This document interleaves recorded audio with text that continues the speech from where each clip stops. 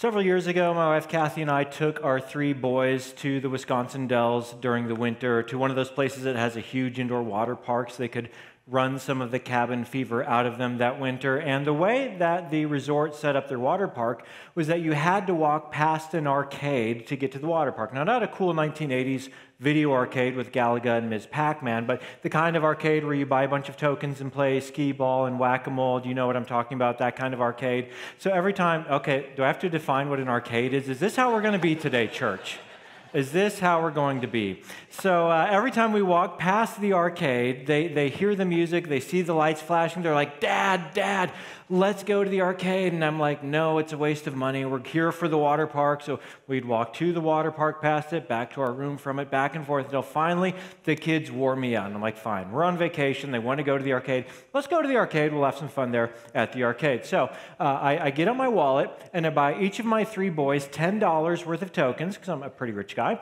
And I said to them, boys, don't come back for 2 hours. They were back in 9 minutes with 0 tokens left, but they had something better than tokens. They had wide eyes, they had excitement, they had electric energy, and they had tickets.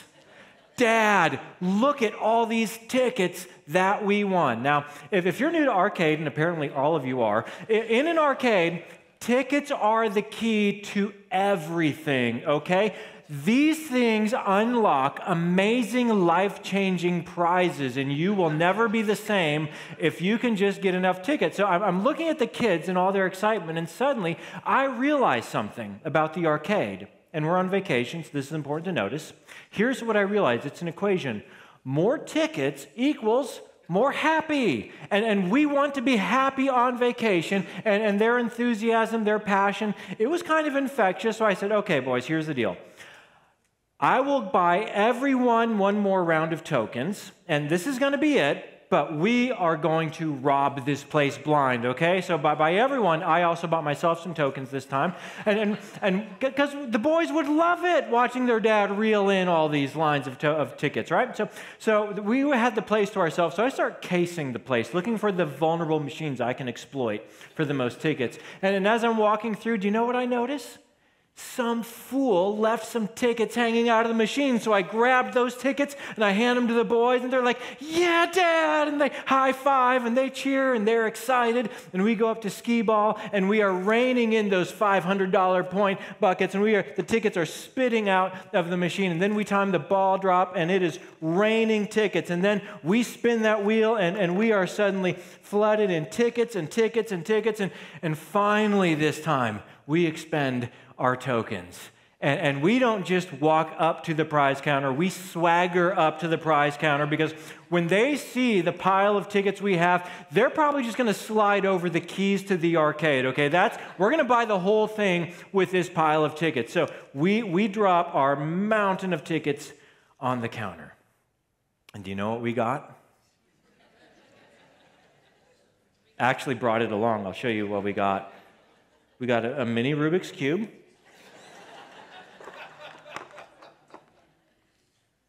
4 pencils,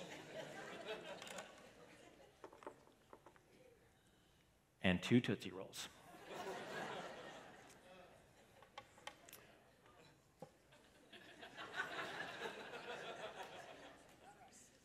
And I think we were so excited about our tickets.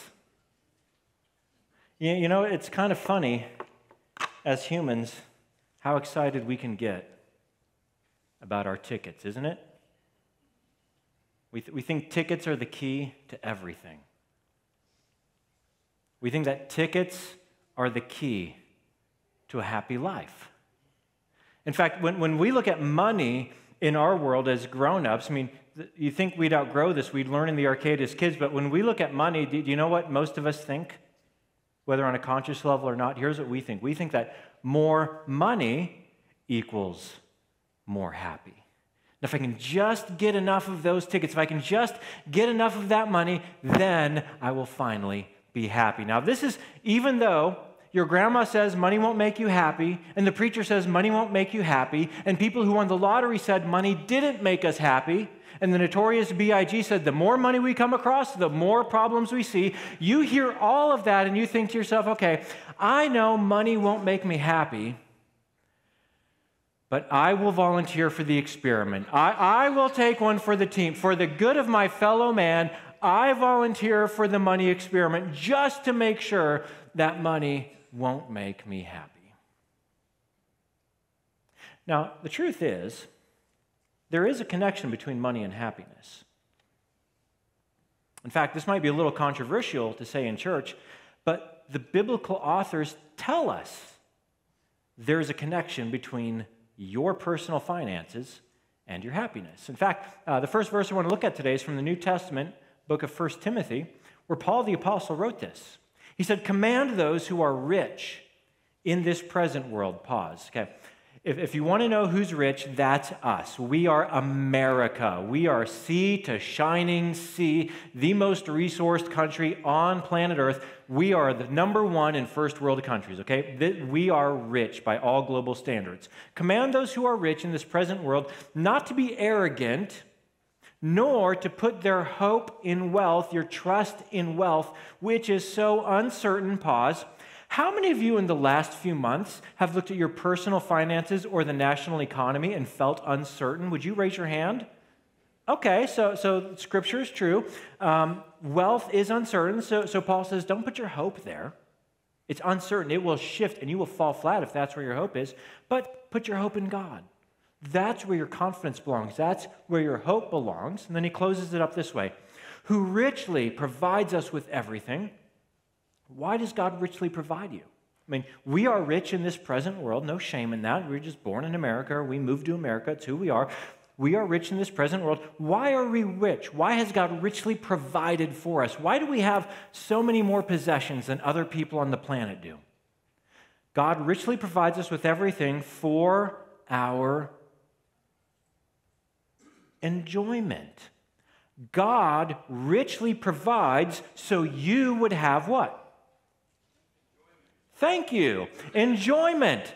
The purpose is that money would lead us to joy.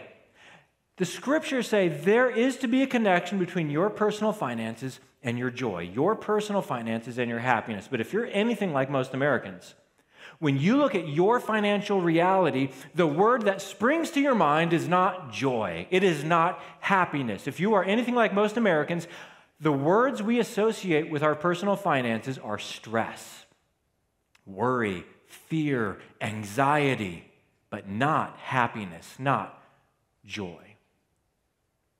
And if that's you, then perhaps, and this, I don't want to offend you, I'm not trying to offend you, but perhaps we've never been taught what the actual connection is between your money and happiness.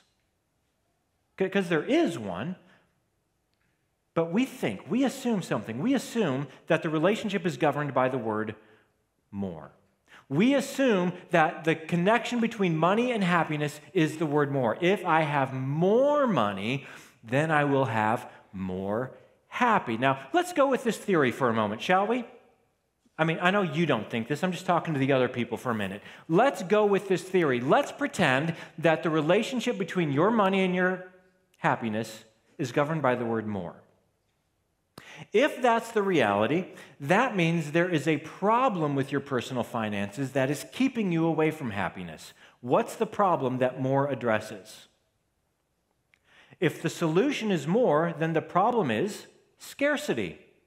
That's the problem that more solves. It means you have scarcity. So if we can overcome the scarcity problem with more, then you will unleash the happiness. Then you will unleash the enjoyment when it comes to your personal finances. The problem with this theory is that your experience doesn't line up with this belief, does it? See, you've known people who have more than you.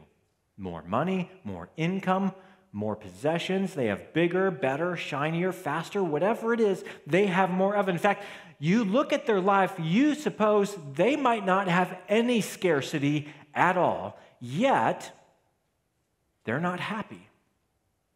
Conversely, you know people with more scarcity than you have. They have less, they have smaller, they have a lower standard of vacations and housing and transportation and fashion, yet they are completely and totally happy. Money doesn't seem to stress them out at all.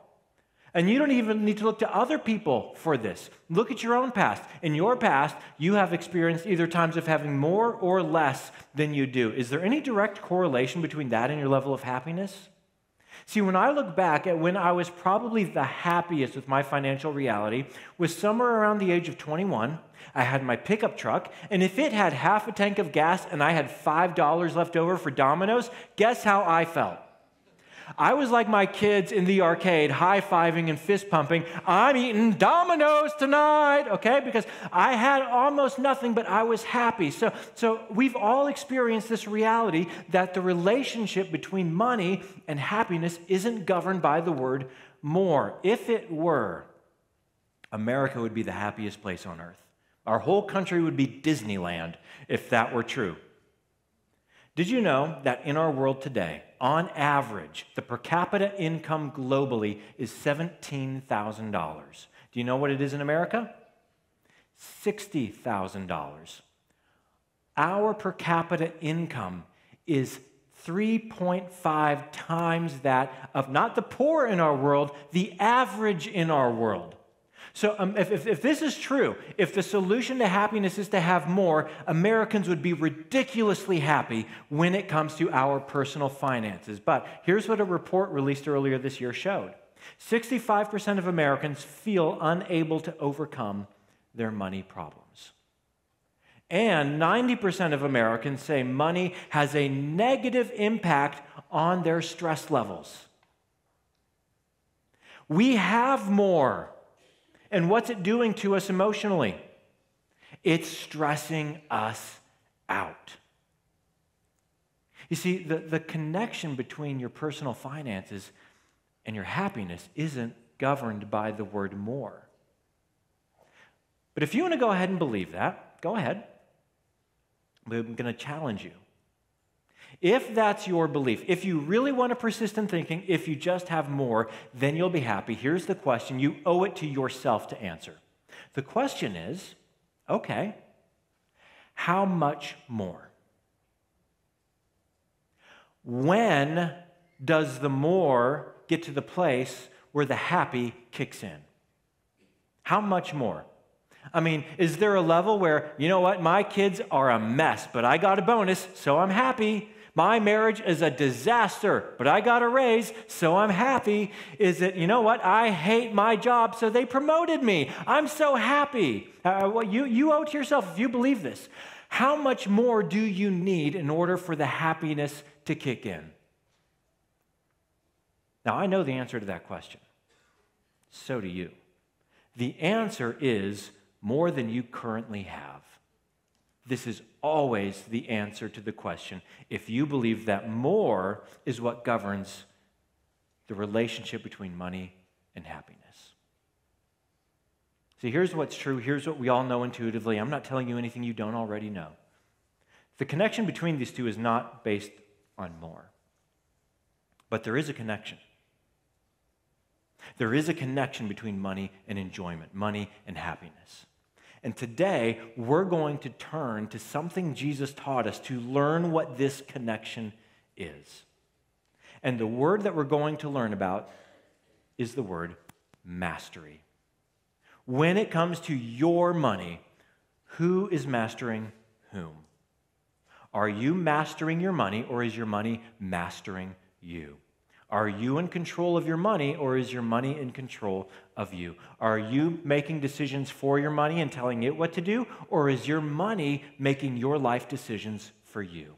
Who is in charge of whom in this relationship? If we understand how to master money, then we will learn how to be free from its control and learn the connection between money and happiness so we can get to the place where your personal financial reality leads to enjoyment.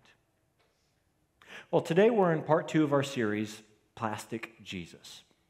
And last week, as we kicked off this series, we looked at something very challenging that Jesus taught. One day, there were crowds of people around him. They weren't like all in with him yet, but there were crowds of people following him. And turning to the crowds, he said, if anyone would follow me, if anyone would be my disciple, I must be the priority. I must be the number one priority in every category of your life, which means if you decide to follow me, it's going to cost you something. That's the nature of a priority, isn't it? You can only have one priority. You can have several goals, but one priority. Jesus said, if you will follow me, I must be the priority, which means there are other things that fall beneath the priority. In fact, here's the bottom line from last week. We said that forgiveness costs you nothing. Jesus paid for the sins of the world just because of his love, just because of his kindness, just because he cares about you. He wants you to live with him forever in heaven. He paid for the sins of the world. Forgiveness costs you nothing. But he said following costs you everything, because he must be the priority if you are going to follow him. Today, we're going to look at what it means in your financial world if Jesus is the priority. Because plastic Jesus doesn't care about how you handle your money. Plastic Jesus doesn't care about if you feel enjoyment or anxiety around your money. But real Jesus cares about those things. So we're going to look at a place from his life where he taught us about this connection. Now, before I jump into the text, I think it's fascinating to note that Jesus talked about money all the time. I mean, if I preached on money as frequently as Jesus did, I would be talking about money just about once a month, okay? That's how often he talked about money. In fact, there's only one subject he talked about more, and it was the kingdom of God, and that was his whole ministry. He said, repent, for the kingdom of heaven has come near. He said, I've come to bring the kingdom of heaven near to earth. But the second topic he talked about was money, more than he talked about angels or anger, more than he talked about pride or power, more than he talked about love or lust. He talked about gold and silver and drachmas and minas and shekels and coins. And not only did he talk about money, he often used money to illustrate more important ideas. For example, he said, what's the kingdom of heaven like? Well, the kingdom of heaven is like a man who found a treasure hidden in the field. What's forgiveness like? Well, forgiveness is like when you owe someone a whole bunch of money, but then they choose to cancel the debt that you owe them. What's faithfulness like? Well, faithfulness is like when an employer leaves you in charge of a lot of money and you handle it so well that when he comes back, he's delighted and he gives you a huge promotion. What's Satan like? Well, Satan is like a thief who steals what doesn't belong to him. What's conversion like? Conversion is like a woman who lost a gold coin, and when she found it, she was so excited she threw a party with all of her friends. What's the church like? The church is like a mutual fund where you should deposit all of your money and let them manage it for you. Okay, I made that one up. Seeing if you're still with me. So why did Jesus talk about money as frequently as he did? Was it because he was in constant fundraising mode? No. He had no facility, no grounds, no property. None of his disciples are on salary. He paid his taxes by pulling coins out of fishes' mouths. That's pretty cool. I mean, his treasury department was Judas, who stole from the purse. So if you think you have money problems, you can talk to Jesus. He understands. Was it because money gets people's attention? No. He didn't need gimmicks. He was a walking attention machine. Everywhere he went, people were listening, looking, leaning in to what he had to say, to the miracles he was performing.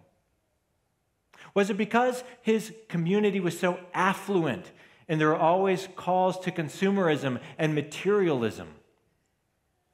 No.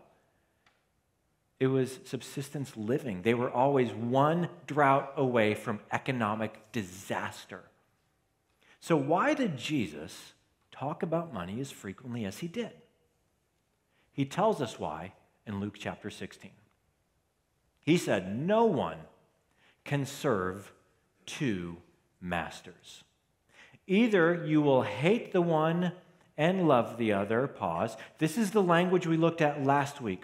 when he said, if you would follow me, you must hate your father and mother, even your own life, if you're going to be my disciple. This is a word of priority. Something has to come first.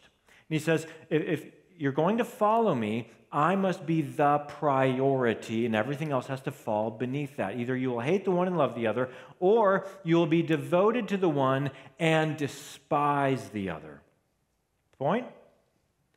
You cannot serve both God and money. Now, the word money, we think of currency when we think of money. When Jesus used the word, the connotation of the word wasn't just currency. It was money and everything money can buy. The possessions, the experiences, the lifestyles, all of it was kind of bundled together in this word money. Because I actually had a guy tell me once, Pastor, I don't love money.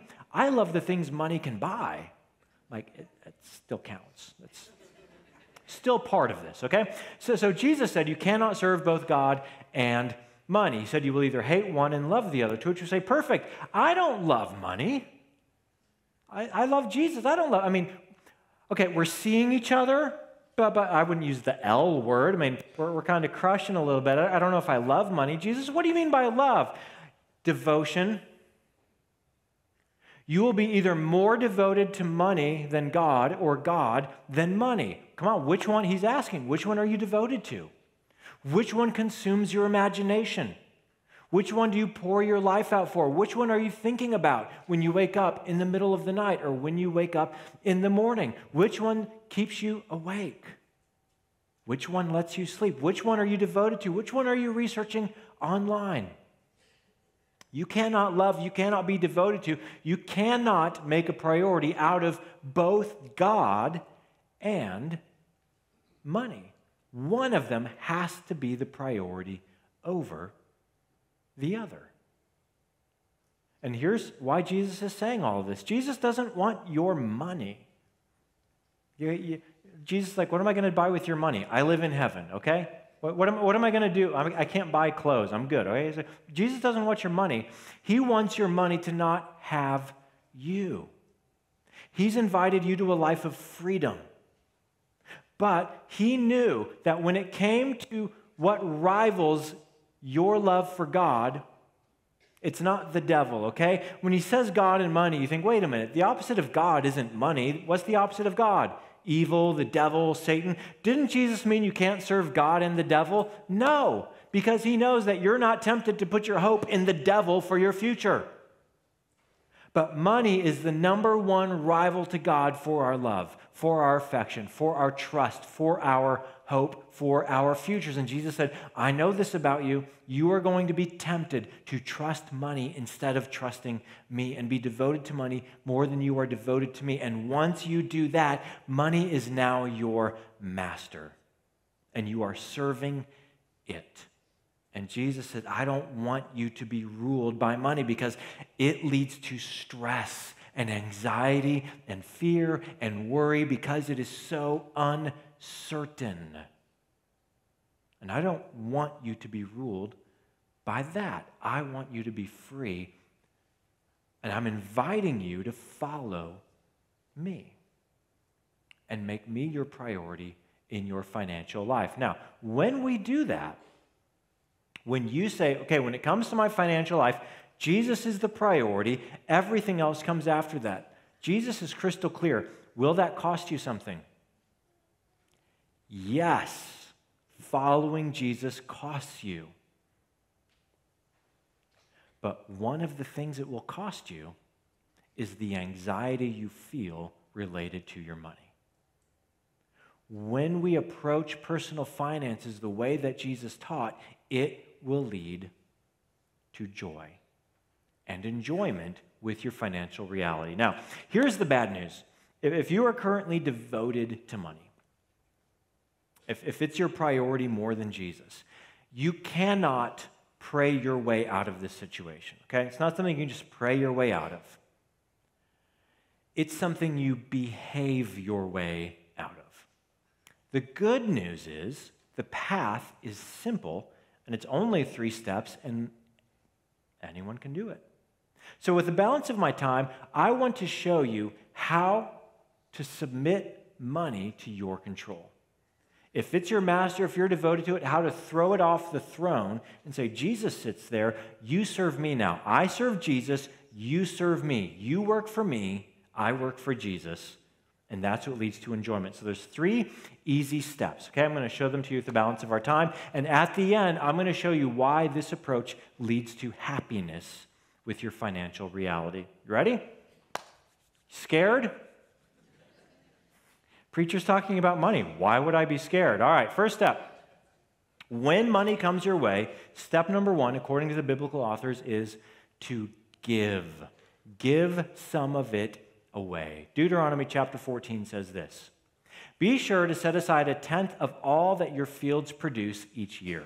This was their paycheck. This was their income in an agrarian society. The harvest comes in. God says, great, take 1/10 of it and set it aside for giving. Why? So that you may learn to, this is interesting, revere the Lord your God always. See, God doesn't need your money. He wants to make sure your money doesn't have you, doesn't control you. So he says, here's how you break free from it. You take 1/10 of it and you use it to revere the name of the Lord your God. Now, why does he use this word? What's the connection here? How does this lead to honoring or revering God's name? It's very simple. Money is nothing more than a tool.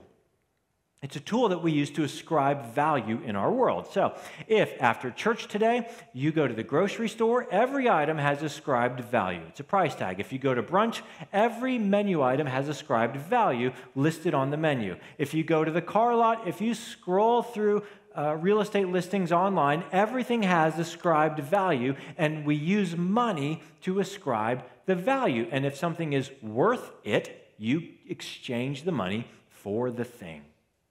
If at your employer you have an incredible year and in December your employer sits you down and says, you added more value to our organization than anybody did this year, what do you expect? Show me the money. Okay, I added the most value. Perfect. Now you're going to show me some value by giving me a bonus, by giving me a raise. That's how value works. Money is how we ascribe value. That's its purpose. In fact, we even have sayings around this. We say things like, talk is cheap. Why is talk cheap? Because you can say anything. Money shows you what you value. We say things like, put your money where your mouth is. Why? You can say anything. Money shows what you really believe. We say things like, money talks, and what's the rest of that one? Doesn't matter. We see, the point is we know that talk is cheap. Money shows what you revere. And God says, hey, listen, you pray to me? Wonderful. I love that. You sing to me in church? Wonderful. I love that. But if you really want to value me, you will take some of your money and you will use it for the causes that are near and dear to my heart. And he says, start by giving 1/10 of what you produce to what, and give it to what matters to me. Now, when Kathy and I were young, we were newlyweds in our early 20s. We got married pretty young. We just decided after we got married, you know what? We are just going to do this. We want God to be part of every aspect of our lives. So we're just going to try this. We're going to do this in our marriage because we want to revere the name of the Lord. So here's what we decided. And the math here gets complicated, so I thought I would illustrate it for you. We decided, 1/10, how do you figure that out? We decided that every time we got 10 of these, again, early on in marriage, we decided that we would take one of them and we would give it away.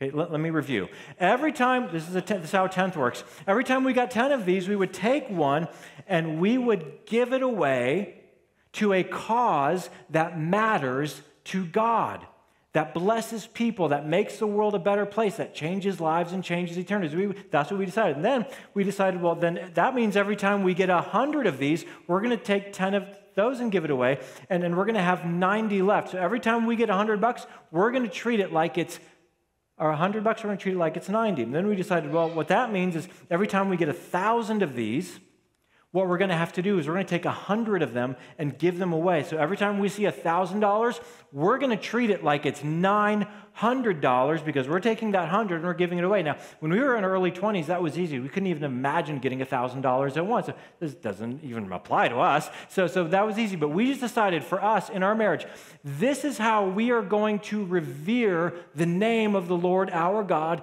in our marriage. Now, here's why this gives you mastery over your money. Because every time money comes along, do you know what it wants to do?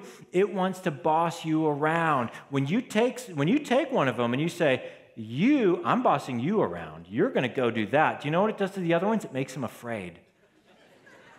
They're not messing around. They might, hey, if you don't do what I want you to do, I'm in charge of you. I'm giving you away. And then if one talks back, oh, really? You're gone too, buddy, right? See, it just puts the rest of them in line. That's what giving does. It tells your money what it's going to do. And if God matters to me, you are going to go do something in this world that matters to God. And in our family, in our marriage, that has taught us to revere the name of the Lord our God. We haven't regretted that decision for a second because it helped lead to peace in our financial reality. Now, here's where I want to acknowledge the pushbacks some of you are thinking right now, because I have the microphone, you don't. Totally unfair. Here's what some of you are thinking. You're thinking, okay, that was clever, Jason. That was clever.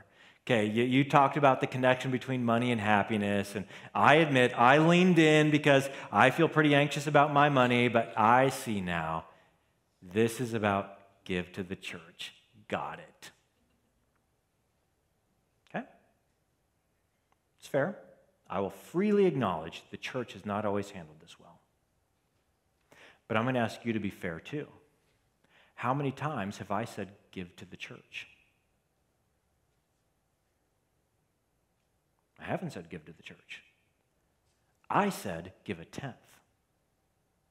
See, I've got verses that say give a tenth. I don't have verses that say give to the church. I don't have verses that say give to Hope Church. I really wish that verse were there. It would really make this easier. But I don't. So if you are going to master your money, if you are going to follow Jesus. Now, by the way, if you're not a Christian, you're like, I don't want to follow Jesus, that's fine.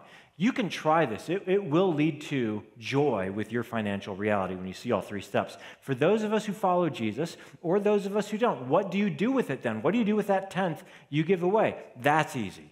Two things. Number one, give from a grateful heart. There are organizations and causes in this world, and you are so grateful they do what they do. Because they are blessing people. They are having an impact in people's lives. They are changing people's eternal lives. They are improving the lives of families. You are so grateful for what they do. Maybe there is a season of life where you benefited from a cause or an organization, or maybe you are right now. Whatever you are grateful for, that is a cause that matters to God, go fund it. Make a difference. Help them be successful. Now, what does that mean for the church? If you are new to Hope Church, you're not grateful for our church, then don't give it to us. Go give it to a cause you're grateful for. If you've been around here a while, and if you're not grateful for our church, what are you doing here? Seriously, you should be grateful for your church. Your life should be getting better at your church, okay? I'm just going to put that out. If you're not grateful for our church and you've been here a while, I will help you find a church that you will be grateful for, because you need to be grateful for your church, because we're talking about Jesus. So if we're your church and you're grateful, yes, one of the causes you support is your local church because you're grateful for them. Give to causes you're grateful for, and give from a broken heart. We live in a broken world. There are things that are not right, and some of them break your heart. And what breaks your heart might not break the next person's heart, but it breaks your heart. There's probably somebody doing something about that. Go help them be successful. See, Christians believe that at the end of time, Jesus will come back and he will make everything new, which means if we're going to mimic Christ in our world, in our little sphere of influence, we make things new. We make things better. So when it comes to what you do with the money you give away, give from a grateful heart, give from a broken heart, but give first. Put your money in check. Show it who's boss. Honor God with it. Give from a grateful heart, broken heart. Second thing after we give, is we save. Give first, save second. Look at what Proverbs 21 says. The wise store up. What do the wise do? They store up choice food and olive oil, but fools, what do fools do? They gulp theirs down. If you are not saving, now, I would never say this. I'm telling you what Solomon, the wisest man who ever lived, said about this. If you are just gulping it all down, he said that's what fools do. Wise people know there's going to be a challenge in the future. There's going to be a rainy day. There's going to be a flat tire. There's going to be a medical bill. That's why wise people save theirs up. So that's the second thing we do with our money. We give first, we save second, and then you decide, I'm going to live on whatever is left over after I give and save. Give first, save second, whatever is left. That's my limit. Not more than that, but only that. Here's what Proverbs also says. The rich rule over the poor, and the borrower is what? Slave to the lender. Once you are in debt, if you are not content to live within your means, you are no longer free. You have a master, and it is money. You have a master, and it is the bank. You have a master, and it is the credit card. It is Visa. It is MasterCard. Why do you think they call it MasterCard? Because it is now in control of your life. It is making your decisions for you. That's why the biblical approach to being free from money, to making it serve you so you are its master, is to give first, save second, and live on whatever is left over. This doesn't just make money subservient to you. It's how we serve Jesus. When we give first, save second, and live on whatever is left over. Give, save, live. Give, save, live. That's what leads to happiness. Let me show you why. Giving yields joy. Do you know anybody who's just a completely generous person? Think of someone you know. They are just generous. They are always helping out, always picking up the tab, always being generous. You know anyone like that? You should. They're the best friends to have, right? Because they're fun, they're happy, they're full of joy. Do you know any greedy people? Do you know any stingy people? Would you use the word joy to describe them? No. See, generosity opens up the part of our lives where God's joy can come in and fill that. And when you are generous, when you give, you get to see before your very eyes how your contribution is changing people's lives or changing people's eternities. And that brings joy. That brings satisfaction. You're taking money that isn't even yours. You're going to leave it here when you go. But while you have it here, God said, this is mine. I want you to manage it. You can use some of it to do good. And that's just fun. That brings joy. Giving yields joy. Savings yields peace. Okay, because this is about margin. Okay, have you ever driven on a very narrow road? If you do, you drive slowly, and what are you focused on? You are laser glued on the edge of the road because there's no margin. When it comes to your financial life, if you don't have margin, what are you focused on? Your money. If you have margin, you're not worried about it because you've saved. You know you have a cushion. You know you have margin. When you have savings, you have peace. That's where savings kicks in. Give first, that yields joy. Save second, that yields peace. And then finally, living on the rest yields freedom. Nobody financially controls you. No one financially can tell you what to do. You are in control of your own life's decisions because you decided to live on whatever is left over. Giving yields joy, saving yields peace, living on the rest yields freedom. This is the formula for becoming a happy person with money, and this is how we make Jesus the priority in your financial life. And what other way would we have it than to do it the Jesus way? Because Jesus was rich, yet for your sakes he became poor. He was rich with the splendor of heaven, but he looked at us in our poverty, in our need, in our sin, in our brokenness, and he said, I will enter into that. I will give up my riches and enter into their sorrow and into their pain, and I will bear their sin so that they can have forgiveness for free. And you know that grace of our Lord Jesus Christ. Though he was rich, for our sakes he became poor, so that through his poverty we have become rich. Listen, our wealth isn't going to be found here. Our wealth is with Jesus, and it's waiting for us. Our treasure isn't going to be found here. Our treasure is with Jesus, and it's waiting for us. That's our hope. That's our confidence. That's our Jesus. And now he's inviting you. Follow me. Make me your true priority. Make me the true love of your heart. I want you to revere my name. Here's what this means. If you're going to do this, here's what this means. It means some of us couples are going to have to go home and have a conversation today. It means all of us are going to have to do some honest evaluation. You don't have to tell me anything. Again, if you don't trust me, you don't have to give $1 here. This is about you being free from money and following Jesus. And some of us say, okay, I get that, but I'm not able to do that right now. Okay, if you're not able to do that right now, 2 points. Number one, are you not able, or you just don't want to? You just don't want to follow Jesus. Which one is it? Because Jesus drew this as a line. I said, are you going to follow me or not? But let's not play games about it. Let's be clear about what you're going to do. Second point, some of you might be in a situation where, no, legitimately, you've been living a typical American lifestyle, okay?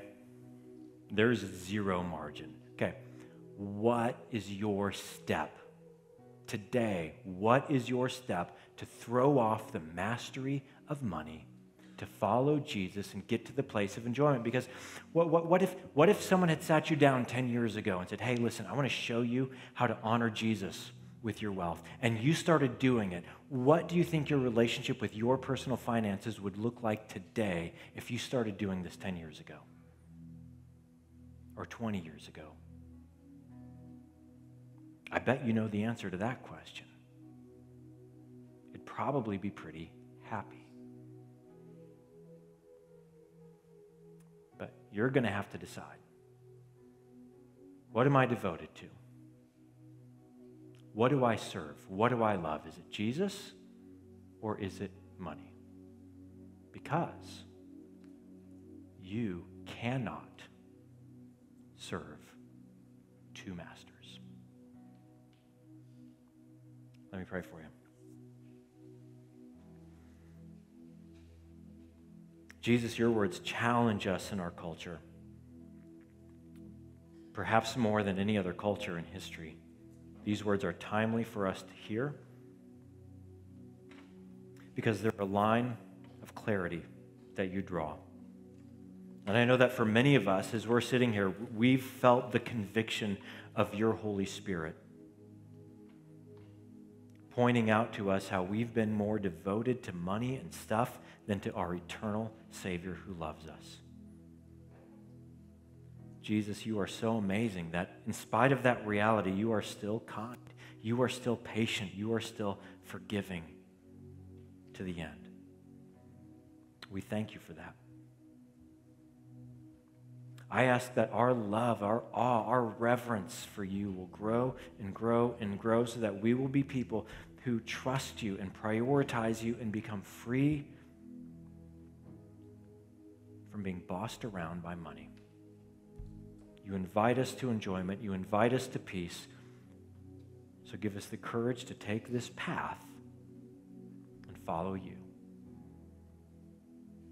We pray this for your glory and that we may be a people who revere your holy name. Amen.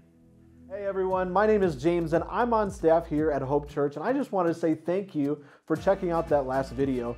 If you found that content helpful, please let us know by hitting that like button, and be sure to subscribe to the channel. That way you get notified every time we go live or post new content. We do live stream our services every Sunday starting at 8:25 Central. We have a growing online community that we would love for you to come and be a part of. And if you have any more questions about us here at Hope Church, be sure to check out the links down below.